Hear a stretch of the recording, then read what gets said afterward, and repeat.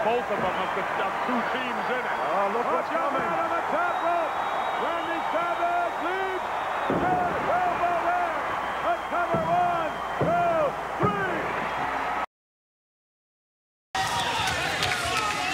3. You know, there's just something with this hostile takeover of TNA.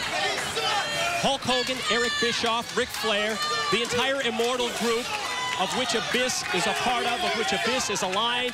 And with them in control, Abyss is completely unstoppable. Who's going to rein him in? Nobody.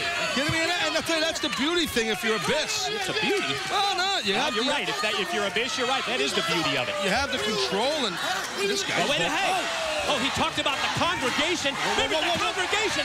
Pie-faced one guy straight down on the concrete and brings another TNA fan, one of the congregation members, over the guardrail. See, this is a dangerous situation there. Abyss, he's unpredictable. He's out of control. Oh, my God! God, there's innocent victims. Just beating the hell out of everybody.